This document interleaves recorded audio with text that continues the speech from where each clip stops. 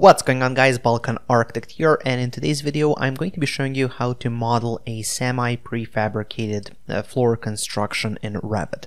Now, if you don't know what this is, it's a type of a floor construction that, well, is semi-prefabricated. It is constructed out of these beams, ceiling beams or floor beams, I don't know how you would refer to them, and then in between those you put in some just some brick elements. They look like, I mean, they're made of the same kind of brick material, and they're there just to kind of save on concrete, and then you pour the concrete over that, and it's designed to save the amount of concrete being used and the amount of steel being used for floor construction. Now, this is very popular in Eastern Europe. If you're from some different part of the world, you've probably never seen this, but I think it's a good exercise just to see how something like this is modeled in Revit. And now, before we get started with that, one thing that I would like to ask you is to make sure you like this video, and also make sure to subscribe and hit that notification bell icon. Not only does it help you not miss any of my future videos, but more importantly, it makes the alpaca happy, and that's why we're all here. Okay, so without any further ado, let's jump into Revit. And as you can see, here I am at my home screen in Revit. Now I'm going to be starting this project, and let's just go here to a new model, and for the template file I'm just going to be choosing my architecture design template, the metric version. And if you want to check out my templates, they're available on my website balkanarchitect.com. It's going to be the first link just below this video, and also I'm going to leave a link up in the cards above. So make sure to check it out if you're interested both in templates but also in my courses. Okay, so as soon as Revit opens up here, let's give it a few seconds, we're just going to get started working on this. So this is kind of our greeting page, our start view, and then let's go into level 1, and this is where we're going to be constructing this floor construction. Now, as I said, because it has these elements, these kind of brick elements, and also it has these ceiling beams or floor beams, we have to find those families. Now, for that particular search for these items, I'm going to be using the BIM or BIM Project plugin to download these families. Now, this is a free plugin. It's really powerful. It allows you to access some really high quality families from the manufacturer, and then also there are additional things that you can set up and kind of tweak those families and make them perfect for your project. So this is what I'm going to be using. It's a completely free template, or it's a completely free plugin, as I said. So if you're interested, I'm going to leave a link to that as well, just in the description, and then also up in the cards above. Okay, so let's go here to the BIM Project Cloud, and it's just going to open that up. This is what that looks like. So this is the kind of the plugin window. Perhaps expand it a little bit. There we go. And first, for getting these construction beams, I'm going to go here to construction, and here we have ceiling beams. So if I open that up, as you can see, we're going to get a list of many different ceiling beams, and we have the ability to kind of request properties or try to kind of filter this down using some of the properties that we're interested. So we can define that here. In this case, I already know what I want to use, so I'm just going to go for example with this one. I'm just going to select that and then go to add to project. Now it's going to give us kind of the naming for the family name and the type name. You can of course change this if you want. I'm just going to be leaving this as is. Click continue. Let's wait for, as you can see here, it's running, and now it's loading this into the project. It's doing its little thing, and now we're going to get that family inside of our project. And here we go. So as you can see, I'm straight here into place beams, so it already started the beam tool, and then here we can see that we have exactly that family. Now I'm just going to place one of these beams, perhaps make it 500 centimeters long. And here we go. Hit the escape key a couple of times. Now this is what it looks like. Just because we're in the coarse view mode, I can obviously switch that to the fine level of detail, and now as you can see, it's, well, it's detailed.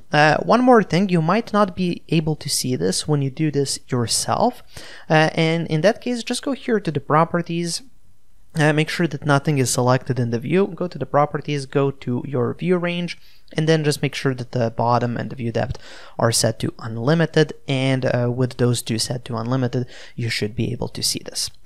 Now also I want to double check the dimensions and the position of this in an elevation view, so I'm just going to go here to the south elevation and just to see what this looks like, and this kind of confirms a worry that I had that this is going to be below our level 1.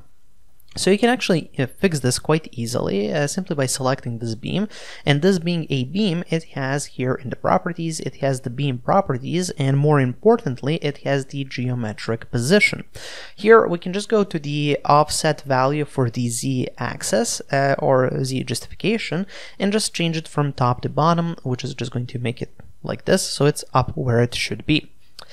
One more thing that we really need to get from this is the height of this part here. So this is like a little concrete part, and this is going to act as a shelf on which we place those brick elements. So for that, what you want to do is just go here to the measure tool and measure from bottom to top, and as you can see, that's 5 centimeters. It's going to display that here as well.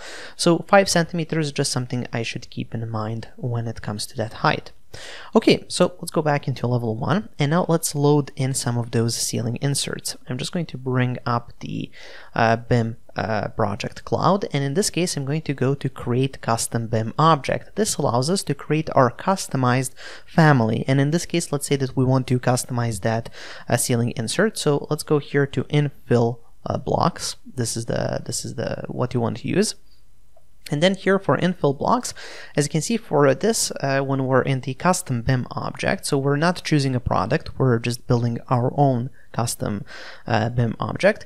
Here we have to specify some of the parameters. Now luckily here we have a little diagram just showing us which parameter is which. So for the length, I want the entire length of this to be 20 centimeters or 200 millimeters. The width, I can go with something like, I don't know, like 30 centimeters or 300 millimeters. And for the height, let's go with 160 millimeters or 16 centimeters. This is usually kind of the default dimensions. And finally, we have the overlap height. So that's that height here, that little height of that shelf that we've measured previously. So we did measure that at 50, so I'm just going to enter 50 here. Obviously, you can use the sliders. I just prefer entering the number. And then the overlap width, which is just kind of this little overlap here, I'm going to set that at 25. There we go. So we have that overlap as well.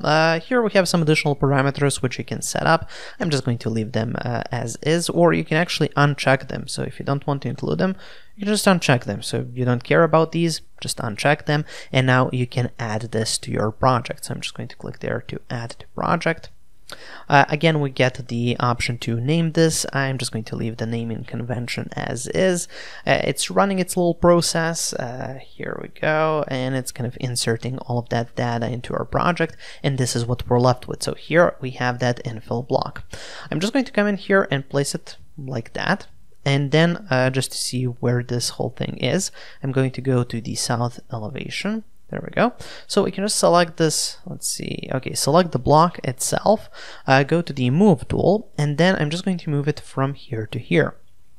Perfect. So now it's kind of, as you can see, we have that little shelf, and this is kind of standing on that shelf, and everything looks perfect. So the next step is just to repeat this. Well, we have to have a lot of these blocks. So what I'm going to do is simply select that block, go here to the array tool. AR is the shortcut. Make sure it's a linear array. Make sure that the number is set to something a bit higher. I think 25 should do if my math is correct. We can group and associate. We don't have to, so I'm just going to uncheck that. And then move to, I'm going to go with move to second. So I can only just go from here to here, and then Revit is going to generate the rest. My math was correct. I am a math genius. Just kidding. So anyways, I'm just going to select this beam here, and I just want to move it to the other side as well. So I'm going to be using the mirror tool. So just go here to mirror, pick axis, and just find one of the midpoints of this one of these infill blocks, and there we go. So now it mirrored it perfectly. And now what we want to do is just make a broad selection like this of everything. Hold the shift key to remove this one. There we go, from selection, and now we want to copy this to make our entire floor. So what are we going to do here is simply go to the copy tool, make sure to check multiple, and then you want to come in here to the center one, to the midpoint, and then you go to here, then you go to here, and you repeat that like a million times. I'm just kidding, but you do have to repeat it as many times as it's necessary. Oops, I made a mistake there. Okay, but you get the point. So you just repeat this as many times as that's necessary, and then finally, to kind of complete this whole thing, we just have to add concrete.